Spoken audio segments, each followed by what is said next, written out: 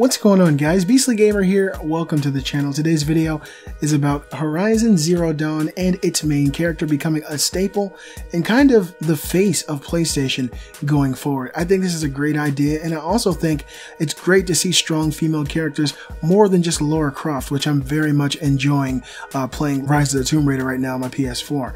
But I think that the main character from Horizon Zero Dawn, her name is Aloy, is going to be a great face for the PlayStation and a new icon going forward in the future. I'll drop a link in the description.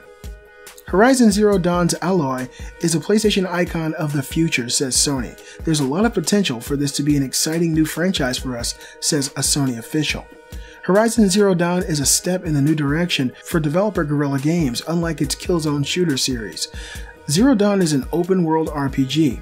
It's still early days, the game isn't even out yet, but Sony sounds optimistic that Zero Dawn could be the company's next big franchise. Quote, "Nothing has been announced to date, but I think there's a lot of potential for this to be an exciting new franchise for us," end quote, says Sony UK product manager John Edwards to MCV.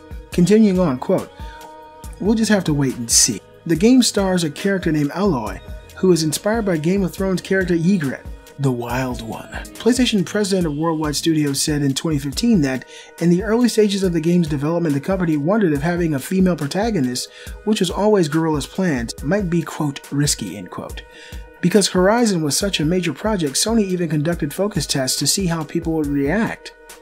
In the MCV interview, Edwards said the fact that Horizon Zero Dawn features a female lead has not been an issue in any way for the game's marketing plans. He added that he anticipates Aloy becoming a, quote, "PlayStation icon of the future," end quote. Quote, "Guerrilla Games has talked about this in the past, and they were very much focused on creating a curious and determined character that was believable in this new world. It just so happened that the character ended up being female. Aloy is spirited, adventurous, and driven to figure out the challenges as she comes across in this post-apocalyptic world inhabited by machines.